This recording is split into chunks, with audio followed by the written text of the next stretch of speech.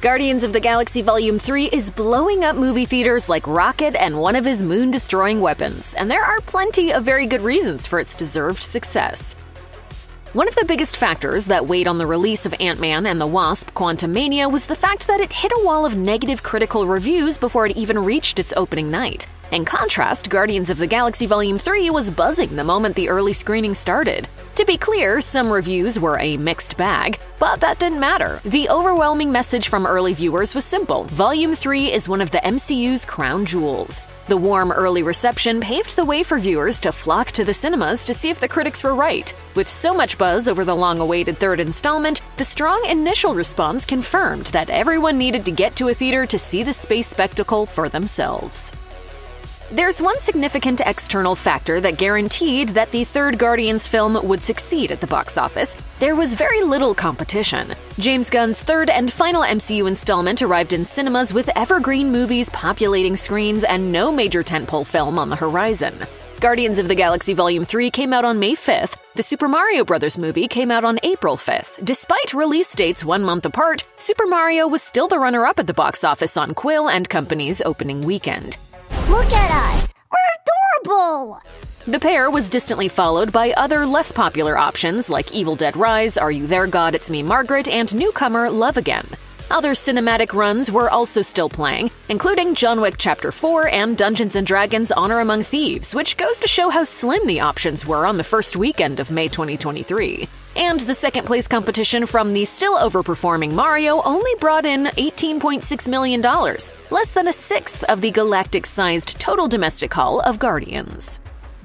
Guardians of the Galaxy Volume 3 came out in early May, right in the middle of spring, but the trailers billed the film as an early summer blockbuster. The truth is, summer blockbusters don't care about hard calendar dates. Warm weather is here, summer break is right around the corner, vacations are on the calendar. The summer movie season has arrived, and the third Guardians installment capitalized on that fact. The argument goes back and forth about whether the summer box office is all it's cracked up to be, and the 2023 summer slate is certainly a mixed bag. There are plenty of tentpole films and indie alternatives coming to theaters in the coming months, but the post-pandemic theatrical slump continues to dog cinemas, making any summer success questionable. Still, Guardians 3 managed to pull some of that summer box office magic into spring. The result was a film billed as kicking off the supposedly impending summer swell, which certainly didn't hurt the movie's must-see appeal.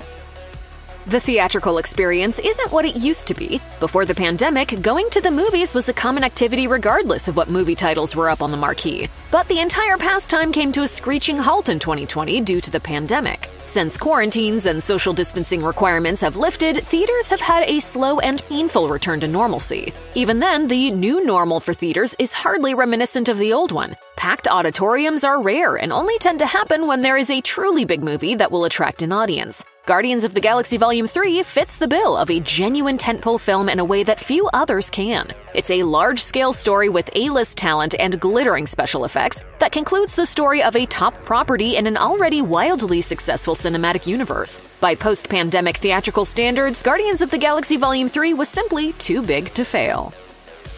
Guardians of the Galaxy Volume 3 is worth watching for the emotional story it tells, but plenty of external factors had viewers ready to watch it as soon as possible. One of the most prominent of these was watching James Gunn's MCU swan song.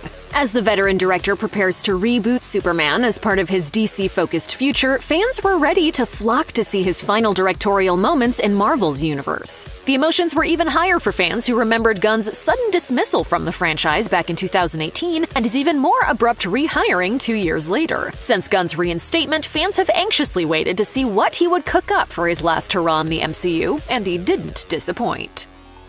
Back in 2014, the unexpectedly emotional story of the first Guardians of the Galaxy captured the hearts of die-hard and fair-weather fans alike. The success of the first film was so great that it competed with obvious blockbusters, like The Avengers, in the hearts and minds of MCU audiences. Its sequel, while less popular, still built on the existing narrative, simultaneously creating more laughs and greater emotional stakes. We were always searching for a family, until we found each other. During the extended lull between the second and third franchise films, the bumbling but heroic group got tangled up in the Infinity War affair with the Avengers, where they lost Gamora and saw half of their crew snapped into thin air. They went through even more harrowing adventures in Avengers Endgame before making a brief pit stop in Thor's fourth franchise film. Then they set the stage for Volume 3 with the Disney Plus Christmas special released in late 2022. From their spunky origins to a Christmas light-infused romp on Nowhere with Kevin Bacon, this ragtag team of heroes has seen it all. The fact that their third standalone film was heavily billed as the original group's last outing and the final chapter of their story made it an automatic trip to the theater on opening weekend for countless fans. The MCU is in the midst of a seismic shift. The first 3 phases of the cinematic universe, collectively billed as the Infinity Saga, officially ended in the wake of the conflict with Thanos. Since then, Phase 4 struggled to recapture the magic of the first wave of Marvel movies. New heroes were introduced in isolated stories that only occasionally overlapped with the larger narrative. In addition, the use of Disney Plus limited series alongside full-length feature films disrupted and accelerated the traditionally slow buildup of past MCU storytelling. Phase 5 has begun, with Kang looming and many crossovers in store, yet the transition from the classic Avengers to a new roster of heroes remains shaky. That's why a group like the Guardians of the Galaxy is so priceless. The team links to the past and projects into the future. A movie like this one evokes nostalgia while also setting up the storylines and stakes of future films. This isn't just helpful behind the scenes, fans feel it too. The ability to live in the comfort zone of past franchise experiences while getting amped for future possibilities gave Volume 3 a dual attraction that is hard to find in the MCU at the moment. One morbidly fascinating factor that doubtless drew many viewers to see Guardians of the Galaxy Volume 3 on opening weekend was the question of who was going to die. While there are multiple death scares, particularly for Star-Lord and Rocket, by the time the credits roll, no one from the original gang is given their final last words. Yet the question of which of the original gang would die was in the air for months leading up to the film's release. The trailers showed clips of Nebula carrying a limp Star-Lord, Rocket is shown surrounded by white light, there's a snapshot of Quill screaming in grief. The signs were there, and while they ended up being red herrings, they motivated a lot of viewers to get off the couch and hightail it to the nearest big screen before they saw spoilers online. Rocket is one of the original Guardians of the Galaxy. He's been with the team from the beginning when the crew bumped into one another on Xandar. He bonded with his new family and suffered through losing them in the blip. Yet despite his presence, cynical humor, and endless devotion to his friends, we didn't really know who the MCU's version of Rocket was. Or if you want to blow up moons. No one's blown up moons. You just want to suck the joy out of everything. The promotional material made it clear that the third Guardians movie wasn't just a send-off for the original team, but also an homage to Rocket. The Raccoon was an underdeveloped character that was near and dear to the director's heart. In a 2022 interview with Entertainment Weekly, Gunn explained his motivation for shining a spotlight on the Guardians' smartest member. He said, "One of the reasons why I came back to make this movie was because I felt like I needed to tell Rocket's story. I would have been very sad not to complete the trilogy for many reasons, but I just feel very connected to Rocket. I feel like nobody would be able to tell his full story if it wasn't me." Gunn may have a special affinity for Rocket, but there are millions of fans close behind him. Learning the origins of everyone's favorite trash panda was too good to miss. Groot has had one of the most transformative journeys of any MCU character. While the stoic nature of Groot's race has remained intact throughout the arc of his character's evolution, the rest of him has changed every time we've seen him. I am Groot!